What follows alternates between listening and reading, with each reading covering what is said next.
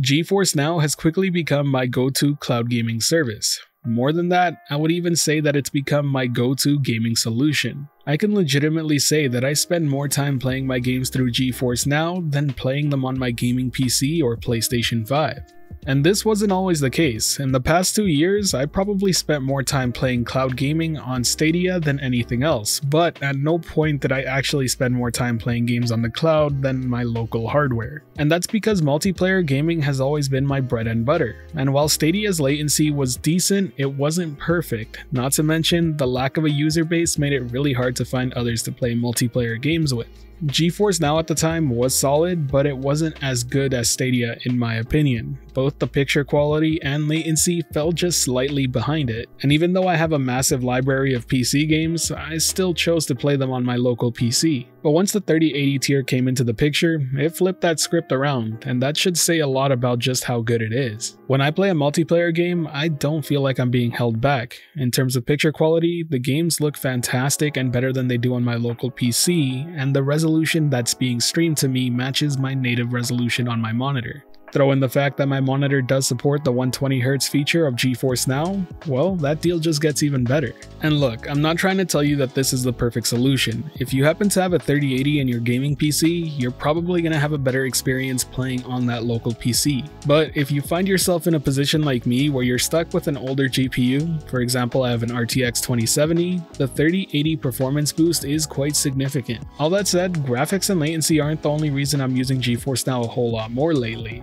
There's another very important reason as to why, and that's storage. And just to be clear, this isn't a benefit exclusive to GeForce Now in the cloud gaming space, but cloud gaming overall. It's super nice not having to worry about space and storage limitations. It feels like every big new game that comes out, I have to delete something from my PC to make sure I have enough room. And the same story applies to my PS5. That storage space is full unless I want to go out and buy another $200 SSD. Not having to care or worry about this sort of thing is just simply amazing. And it's a benefit that only really starts to set in once you actually give cloud gaming a chance and give it a go for a continuous amount of time. But the thing that makes the deal even sweeter on GFN is the fact that every game is just the PC version of the game. That means my friend group that I have in the gaming PC space remains there, and if they want to play a game, I can hop in and join them without having to worry whether or not the game supports crossplay. Better yet, I have a recent example with World of Warships. A buddy of mine is really into that game, and I've never really cared for it much and never bothered to download it because I thought it'd be a waste of space. But I saw that it was on GeForce Now and he seemed to be really adamant about giving it a go, so I told him sure, why not. 1 week later, I now have a tier 10 Russian carrier and am working my way toward a tier 10 Japanese battleship. Turns out the game can be quite addicting even if you're not into ships. Who would have thought? One thing I really want to make clear here though, is that I guarantee you I would have never played this game were it not for the fact that it was available on GeForce Now. And with the fact that there's so many free-to-play games on GeForce Now, I've actually played a ton of games that I would have never touched otherwise. There's a lot of solid choices on there, and some of my most recently played ones are World of Warships, Fortnite, Hunt Showdown, and Rainbow Six Siege.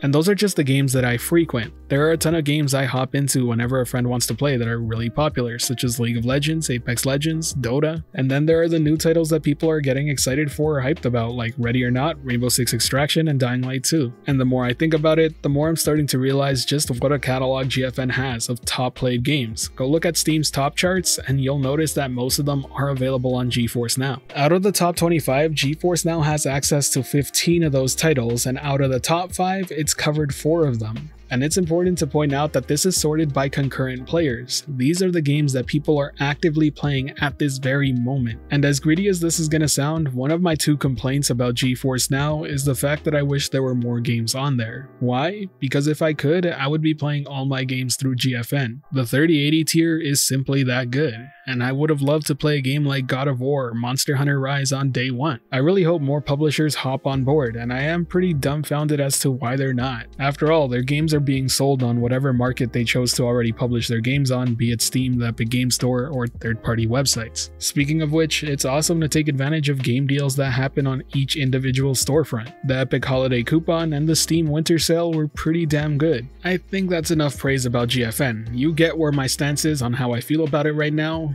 But like I said earlier, this isn't a perfect service, so let's get to the negatives. And we're gonna start with pricing. The 3080 tier isn't cheap. Let's keep it real, $100 for 6 months or $200 for the year, well, that closes the door for a lot of people, especially when you can't pay month to month. What makes it even harder to justify is that there's really no cheap or free way for you to actually get hands-on with the 3080 tier and test it out for yourself. I can sit here all day and record video after video talking about it and praising it for running just as good as my local PC does. But for many people out there, that's not enough, and frankly speaking, I'm one of those people. If I would have heard about it without trying it, I would have really doubted the person talking. I think cloud gaming's great, but to be as good as my local hardware, I didn't think the technology was there as of yet. Stadia comes close, but it's not there. To get to the point where cloud gaming is as good right now as it is on GFN, I would have expected to take a few years. I really do hope that at some point Nvidia can find a way to make the subscription month to month, at least that way there's a cheap way for people to get hands-on with it, or better yet, offer some sort of free trial so people can understand what they're paying a premium price for. A lot of people have a hard time justifying the price tag,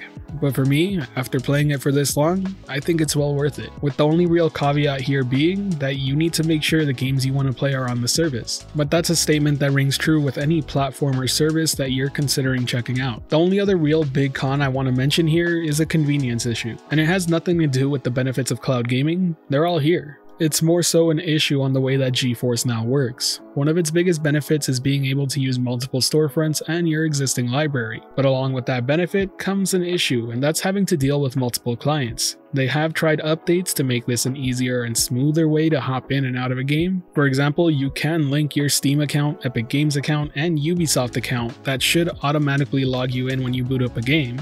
But in my case, it seems to be very hit or miss. Oftentimes, I still need to type in my password or use my two-factor authentication to log in every time I boot up. And that becomes a bigger issue when you don't have a keyboard attached to the way you're trying to play. For example, you're trying to play on your TV, don't have a keyboard? Well, you better find a way to plug one in to type in your password.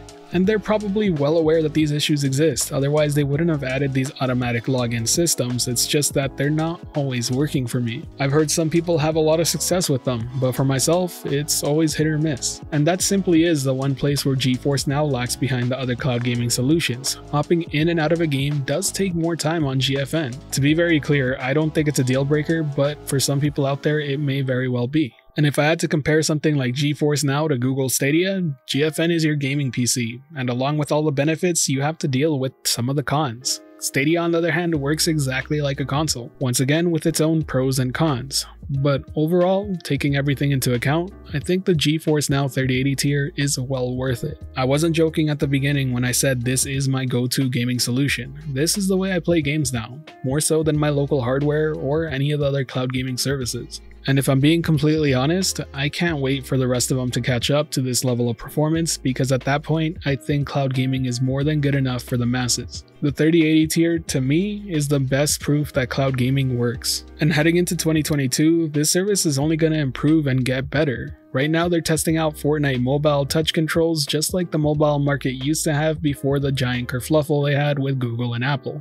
But it's simply amazing to see the level of response we're already seeing on Twitter. A lot of people who used to play on mobile Fortnite are absolutely loving the beta test going on. Some even going as far to claim that the latency feels better than when they used to play on their mobile Fortnite app that was dedicated for their phone. And that's more than likely due to the fact that GeForce NOW can use all that raw horsepower to power the game, make it look better, and run at a higher frame rate than most phones were able to run at. So just to wrap all of this up, if you really want to check out what the best of the best is in the cloud gaming space, the 3080 tier is where it's at, and I'm more than happy to recommend it. Now, if you enjoyed this video or found it helpful at all, be sure to hit that like button, as it really does help the channel out, and if you're wanting more content like this, be sure to subscribe and hit that notification bell as well. As always, this has been the Virtual Cloud, giving you the latest and greatest on everything cloud gaming and VR related, and until next time, I'll catch you in the clouds.